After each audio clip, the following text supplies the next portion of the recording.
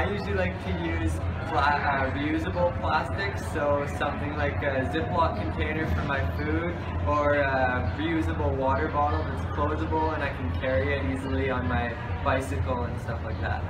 When I go to the supermarket or going to the coffee shop like the coffee house, they give me the plastic bag, so I use this.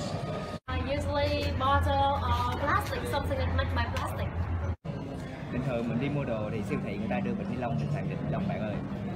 Thì khi mà mình đi mua đồ thì người ta sẽ cho mình bao ni lông thì mình sẽ lấy, nhưng mà giờ đây thì mình sẽ nói người ta là mình bỏ bao ni lông cho mình nữa nếu như mình có mang cặp.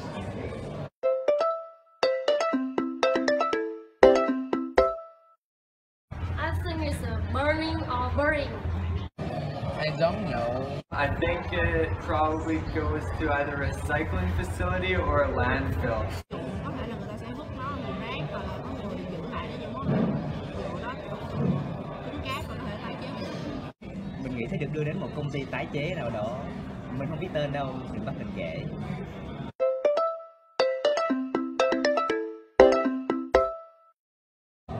Fabric bags. When you drink, you can use the steel straw rather than you use the plastic straw.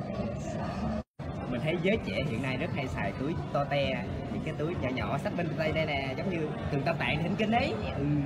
Mình nghĩ nó sẽ phổ biến, tại vì mình thấy nó rất là cool te.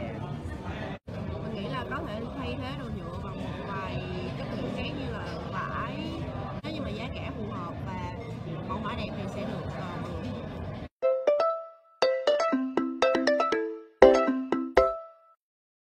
Yes, of course. I think it is very good. Yes, of course. Yes, of course. Mình nghĩ là có. Có chứ bạn. We are Papaya team. Please like and share if you like this video.